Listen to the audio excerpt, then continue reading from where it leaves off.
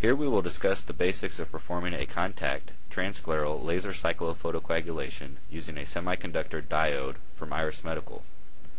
Using this method, a continuous wave of 810 nanometers energy is used to ablate the ciliary body. This is the Iris Medical Instruments IQ-Lite SLX G-probe.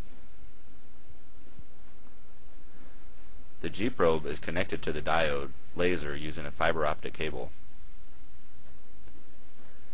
The edge of the tip is aligned with the limbus. This allows energy from the tip of the probe to be delivered 1.2 millimeters from the limbus. The spot size of the laser energy is fixed. However, several parameters can be adjusted.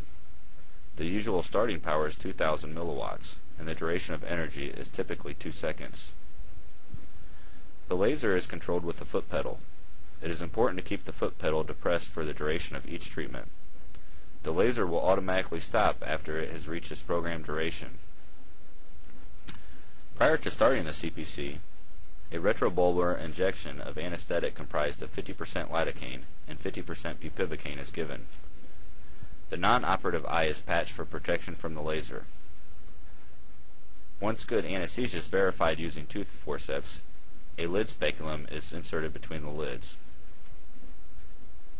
Protective eyewear should be worn prior to starting the treatment. We typically treat 270 degrees of the limbus for the initial treatment. The tip of the probe is held firmly against the globe in the correct orientation. The foot pedal is depressed for the entirety of the cycle.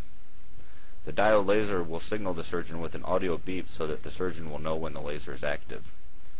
At the end of the cycle, the probe is moved slightly along the limbus. Another cycle is repeated. This is continued for approximately 18 applications for 270 degrees of the limbus, or 6 applications in 3 clock hours.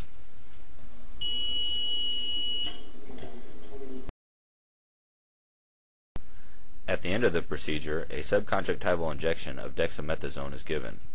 A pressure patch is put on the operated eye. The patient can remove the patch the next day and start postoperative medications. The patient is typically treated with topical cycloplegia and steroids, such as atropine twice daily and prednisolone 4 times a day with a slow taper after 1 week. The preoperative anti-glaucoma medications are continued. The follow-up appointment is given in 4 to 6 weeks. If the intraocular pressure improves on follow-up, the anti-glaucoma medications are weaned off one by one.